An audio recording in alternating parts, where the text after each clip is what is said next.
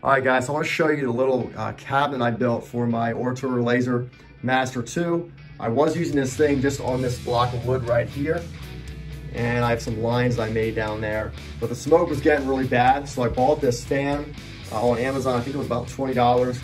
And then I built this cabinet, which is certainly no work of woodworking art. It's pretty crude. See, I got a little break right there. But anyway, it works. I'll give you all the measurements in the description. It's very basic. This is just some wood I had laying around. One thing that I'm sure you probably know about the laser, if not, it's very important, is that it'll harm your eyes. So you gotta have some kind of a shielding. You can use glasses, or you can actually buy some plastic shielding. So I bought this. I forget even the company. It's been a couple months now. I just haven't gotten around to finishing this build.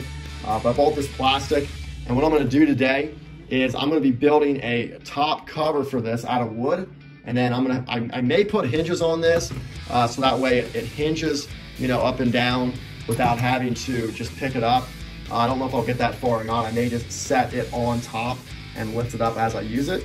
Then what I have here with the fan is I have this coming up and out of my window. So what I also need to do is I also need to build a piece of wood that's going to go across my window. As you can see right now, there's a big old gap which lets all my nice cool air conditioning out, which I'm not running at the moment. Thankfully, it's not that hot. So I'm going to build a piece of wood there that'll hold in the, this is a dryer vent, so it's going to hold that in there. I'm going to have to cut a circle in it, and then I'll insulate it. That way I can just leave it there all summer and winter. And then the other thing I got to do is, right now I have this fan cord just draping up over top. I can actually make this hole bigger. I tried to drill it out and it was unsuccessful. My bit's not big enough, so I'm going to have to use probably a jigsaw to cut that bigger. So let's get to work.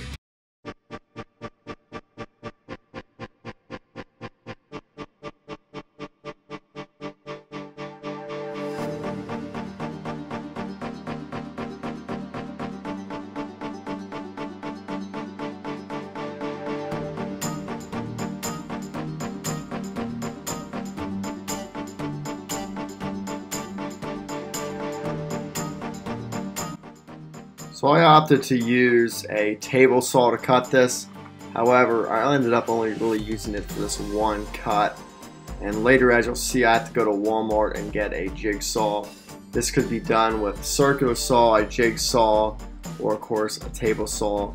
So I'm cutting this down to the length of my laser cabinet, and then the width actually is already good to go because that's the same width that I used when I built the cabinet to begin with. So here I am reluctantly going out to Walmart, grabbed the jigsaw. I ended up the electric version, just simply I didn't want to have to buy the battery operated version from Walmart because I didn't know if I was going to use this more than this one time, but we'll see.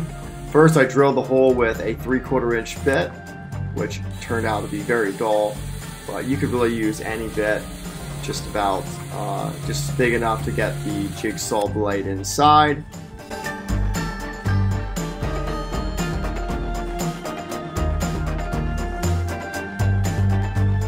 I was happy to see that with this jigsaw they had a quick release on the blade, so it was very easy to pop in. Can't unfortunately see it on the camera, but it is just a little turn piece that you turn. Up there you can see it. Pop the blade in there, plug it in, and you are good to go. So I was pretty happy with that. As you'll see, the blade is not the best, and I was a little bit slow going. And you can see I'm a very inexperienced woodworker. I ended up making a lot of measurements unnecessarily.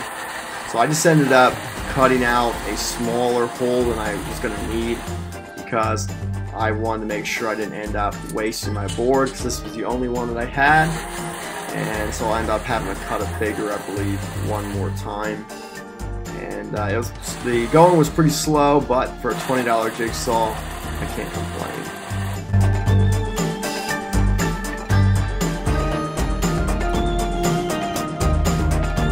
Reference, the plastic that I'm using, the protective shielding, is 18 by 17 inches.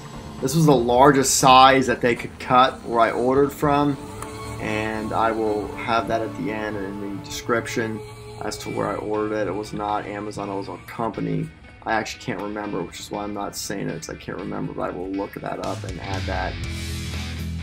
I wish now in hindsight, I believe it was a 24 by 24 inch piece. I wish in hindsight I had left it as big as it could be, but I had to cut it, and so it's a little bit smaller than my laser.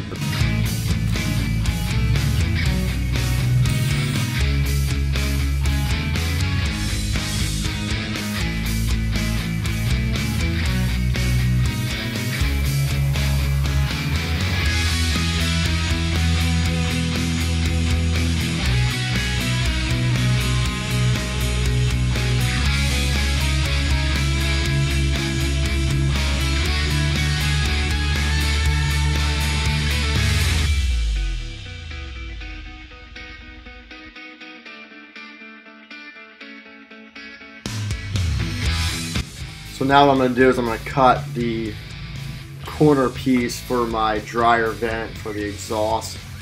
And I started out too small because I wasn't sure my dimensions. And then you'll see I have to go back and cut it again. It ended up being right around 5 by 5. The dimensions are about 4.5 inches on the dryer vent. However, I needed a little bit extra just so there was some wiggle room and it wasn't too tight.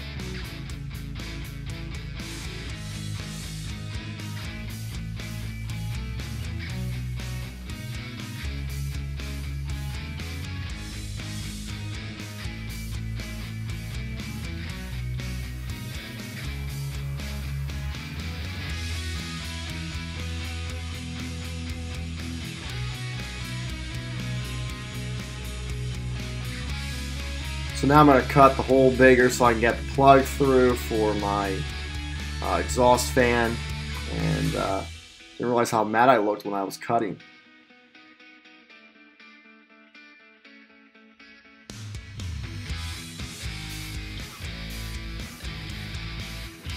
And you can see I got just a little bit distracted. See my dogs on my couch are all beat up. Final product. The plastic is 17 by 18 inches.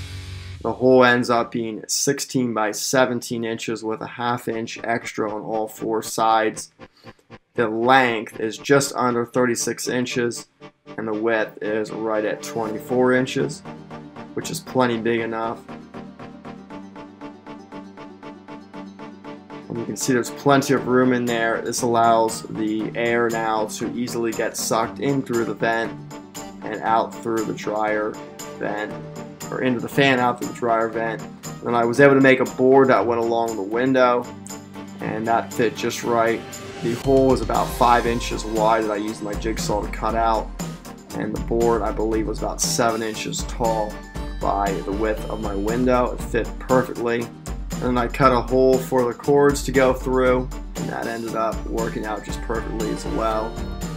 So all in all, I'm pretty happy. As you can see, you certainly do not have to be a craftsman to build one of these. Anybody can do it. There's a lot of room for error, but it gets the job done.